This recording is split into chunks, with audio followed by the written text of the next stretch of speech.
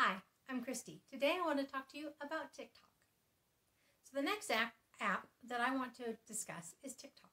Now, I should say up front that I don't use this app. It just doesn't appeal to me personally. But it is extremely popular, and therefore it earned a spot in this series. Now, because I don't use the app, I'm relying solely on the articles that I'm linking to here for information. Let's start with the basics. According to Fozzie.org, and again, there's a link in the blog, you can find that at www.havenofhopeforme.com. This originally posted in February of 2021. Quote, TikTok is a free social media app designed for creating and sharing short music videos. Developed in China, TikTok is used for creating, sharing, and discovering music videos. It's like karaoke for the digital age, end quote. Now, its appeal comes from the ability to add filters and other things to make the videos more fun. It's a relatively new app that started in 2018. Now, this article from Fozzie.org that I mentioned goes on to provide a brief overview of the app and things that you need to be aware of. Common Sense Media has an article that also provides an overview of the app, as well as briefly addressing a number of other vital areas of concern to parents.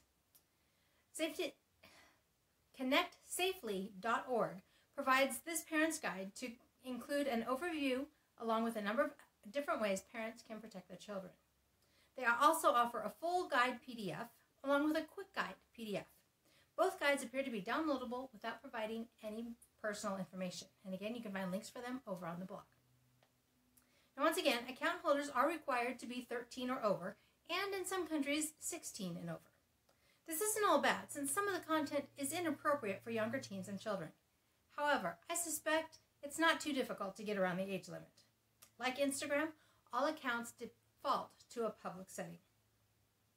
Now, fortunately, TikTok has worked to provide parents a way to protect their children. They offer something called family pairing. It allows parents to connect their account to their child's account and set boundaries for protection.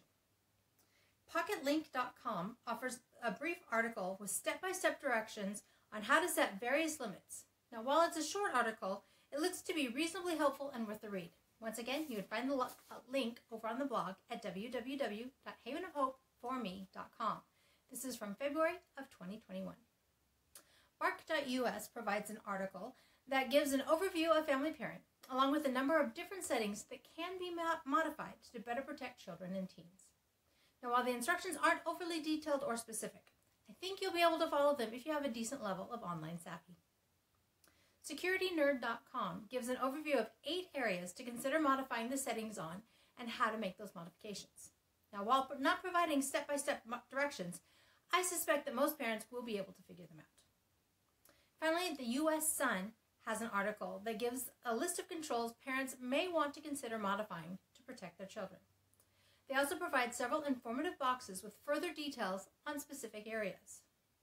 The article includes the TikTok Time Bomb series, quote, to make sure parents are aware of the risks their kids are being exposed to and what they can do to better protect them, end quote. Again, you can find links to all of those articles over on the blog. So where exactly does this leave us? Here's a few parting thoughts to consider.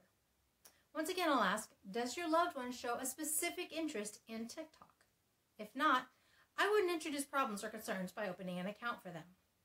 If they are interested, well, then I'd consider some of these other questions. Is an app that focuses on singing and dancing the best fit for your loved one? If this isn't where their interests or abilities lie, it's possible that you can bypass the app altogether.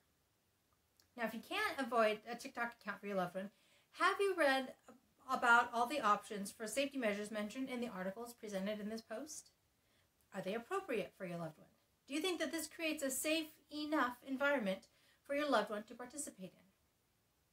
Are there any other guidelines or requirements that you can create as a family for using TikTok?